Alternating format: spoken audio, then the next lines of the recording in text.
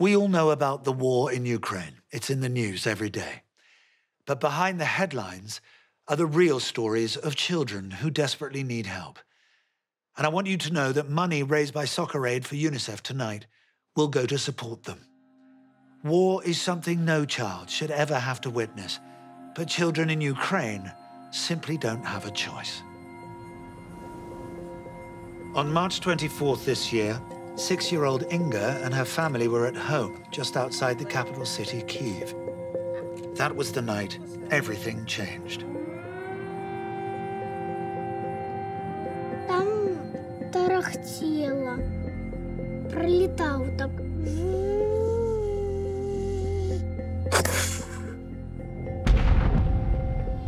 Но в ту ночь она проснулась и, испугалась.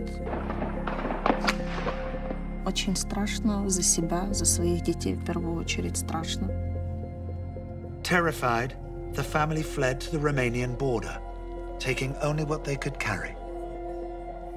Инга у нас такая девочка, она хочет взять все, что есть, все свои игрушки. Она, в первую очередь, она хотела взять с собой бабушку. Потому что мы просили, пожалуйста, мама, давай поедешь с нами. И они все-таки категорично сказали, что они не бросят ни свой дом, ни свой двор. Потому что я боюсь, чтобы их не разбомбило. Чтобы с ними ничего не случилось. As the fighting rages on in Ukraine, there are still children living there who face the unimaginable consequences of war. And among them are the most vulnerable of all. Anya went into labor through shock as heavy fighting broke out in her hometown. Her baby was born 10 weeks premature. Нас там стріляли, їхали через нас, мости підривали. І я дуже нервничала. Дитинка зараз в реанімації, а там не знаю, що далі.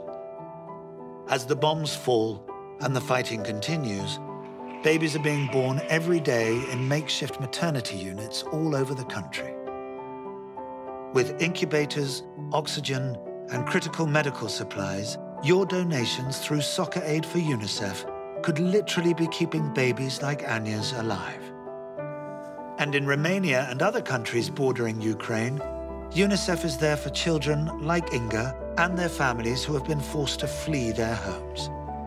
As well as food, medicine, and safety, there's emotional support to try and help children come to terms with the horror of losing everything. This is why we play. We play for innocent babies, for brave children like Inga.